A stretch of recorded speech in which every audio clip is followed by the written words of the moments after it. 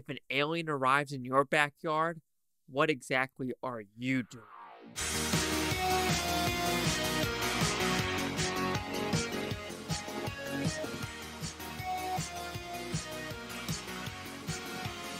Chase Lee Hockey here with the Blue Futon reviewing Jules. So what's this about? A pretty simple premise. We are in a small southwestern, Pennsylvania town where, you know what?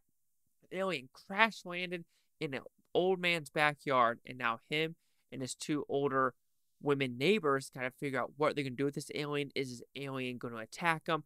Is it a friendly alien? And what does it need to do to get back to its home planet? So, did I like this film?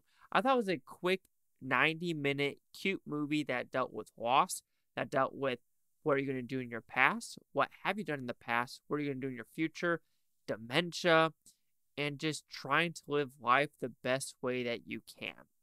Even though I would say there was sprinkled in political messaging that it's so subtle where people are just like, oh yeah, but if you're like a normal person, you're like, why is that there? Why is that there? And did that really need to be part of the plot?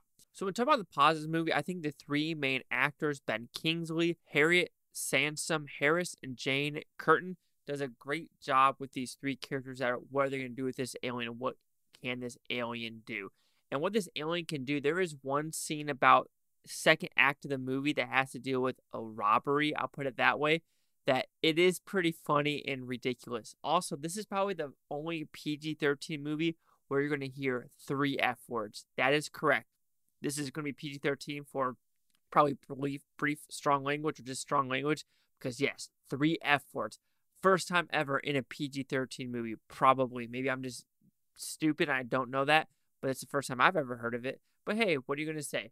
But I do think when it comes to most of the messaging of this movie, it really does work with the dementia, the loss. What have you done in the past? What are you going to do in the future to try to fix it? Because the subplot in this movie is about a guy who has dementia. And he's slowly going down that rabbit hole of dementia, forgetting stuff. And he had a bad relationship with his son. Will he mend that?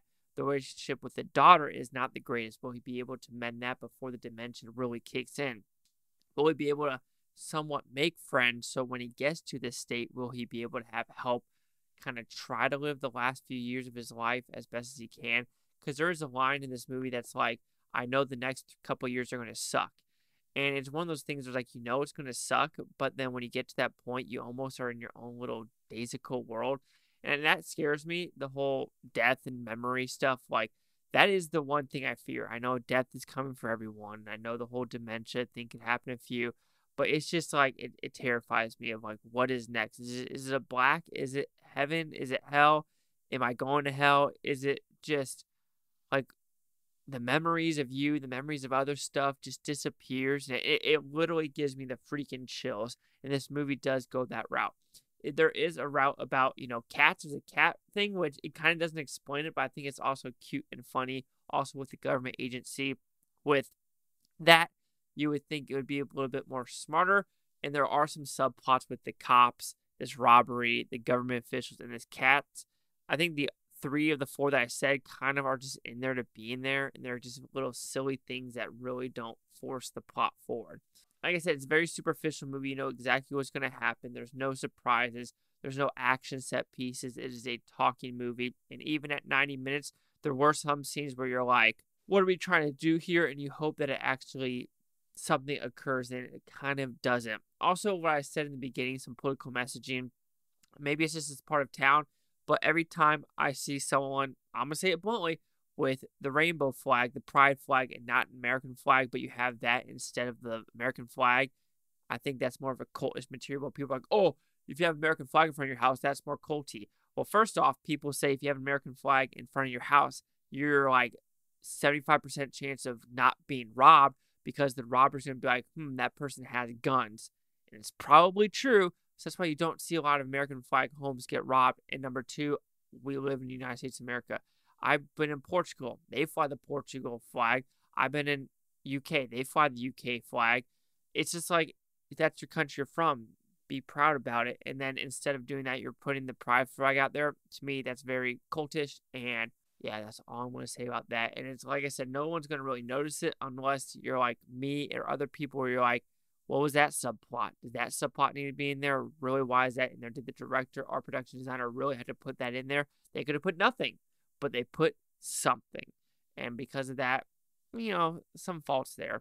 But overall, Jules is a cute movie. It is very superficial, though. There's no surprises whatsoever. There could have been some surprises, and I guess there is some, funny moments like that. Like, oh, I wasn't expecting that. But then you realize it had to go that way. So Jules will receive a 3.5 out of 5 Futons, which equals at 70%. Let's see what the critics' review scores gave this one. So you have critics a 87% with 38 of them. Audience scored nothing yet, fewer than 50 critic consensus.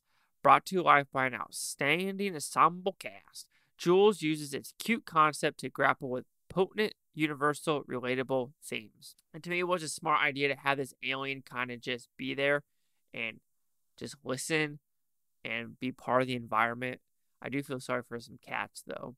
8770. Chase Talk with the Blue Futon. Like, comment, subscribe. Let me know if this Futon-topia. You Futon say, watch a great day. Now can watch this today, tomorrow, week from now, month from now, year from now. I love every single one of you. Seriously, if an alien landed on your porch, is it going to be like Jules, or is it going to be like Mars Attacks? 50 freaking 50.